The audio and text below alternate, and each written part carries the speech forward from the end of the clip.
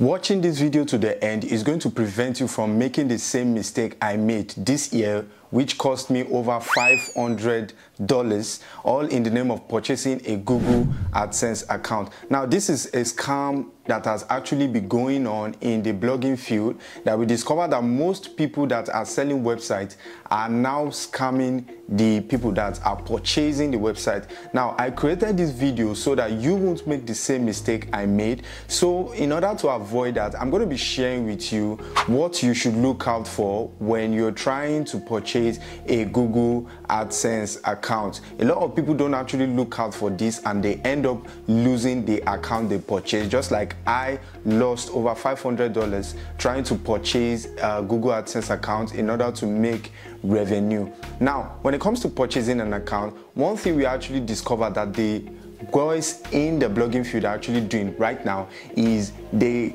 get an account that is actually on limit and then they approve ADX on the site. What is the goal of doing this? This is to make sure that ads can be displayed on the site, and ADX is still owned by Google and Google AdSense is still owned by Google.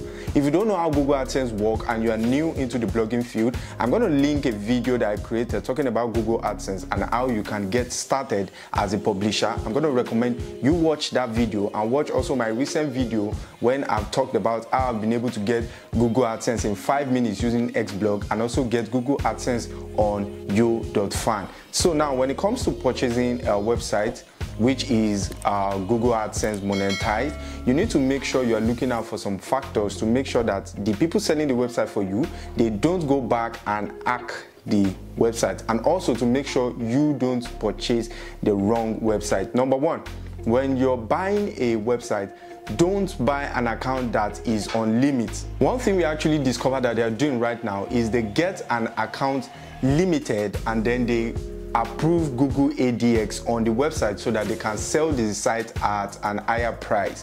The thing is that Google ADX is still owned by Google and Google AdSense is still managed by Google. So putting ADX on your AdSense account that is on limit doesn't fix your limit.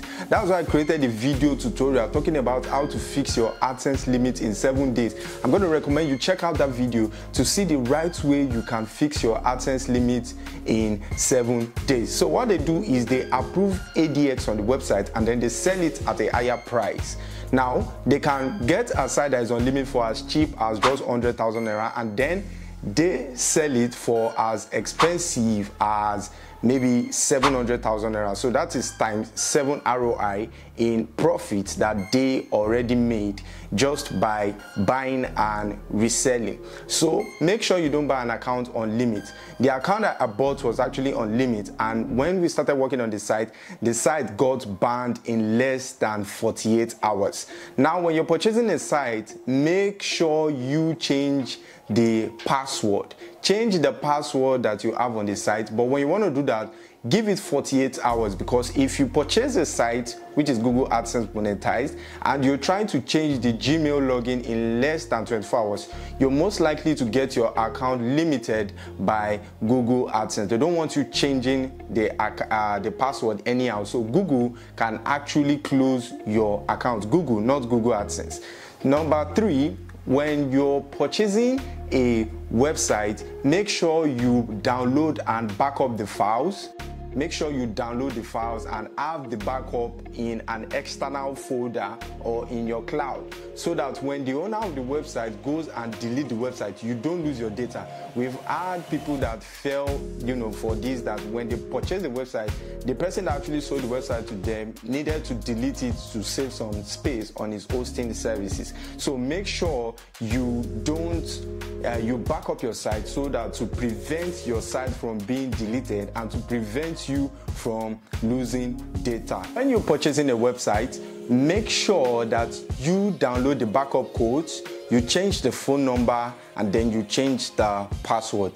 Make sure you put 2-factor authentication on the Gmail account that you purchased so that the owner will not be able to recover it back, because some people actually do that. I'm not saying every single person that's selling a website is trying to scam you, but I'm saying that when you don't do this, you make your site vulnerable to scammers. So make sure you put two-factor authentication, make sure you put your password, make sure you change the phone number, make sure you download the backup codes, and also you can actually change the WordPress logins.